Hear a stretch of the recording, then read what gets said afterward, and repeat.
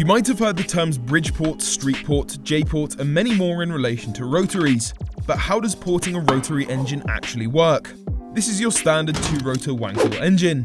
It's important to know that most rotary engines will feature the intake port on the irons with the exhaust port on the housings. The RX-8's Renesis engine, however, is set up a little bit differently, placing both intake and exhaust ports on the same iron. In a rotary, air enters the iron via the intake port just like a piston engine, but because there's no camshaft, there's no way to change timing or alter cams to increase power, and that's where porting steps in. At its core, porting involves increasing the size of the intake and sometimes exhaust ports to allow the air-fuel mixture to enter and exit the chamber quicker, making more power.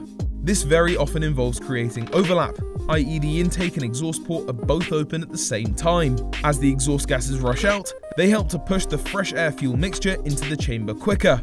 The side effect of this is the iconic rotary brap. Porting is done in a few different ways. A street port simply involves increasing the port's stock size to bring the mixture in earlier. A monster street port or extended port pulls the openings even further open, beginning to cause overlap.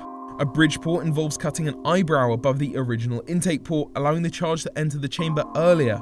The reason the bridge is left in is to allow the side seals of the rotor to slide over the top and not fall out. A J-port expands upwards so far that it can even invade the water jacket, requiring it to be blocked off. The ultimate form of porting is usually seen as the peripheral port.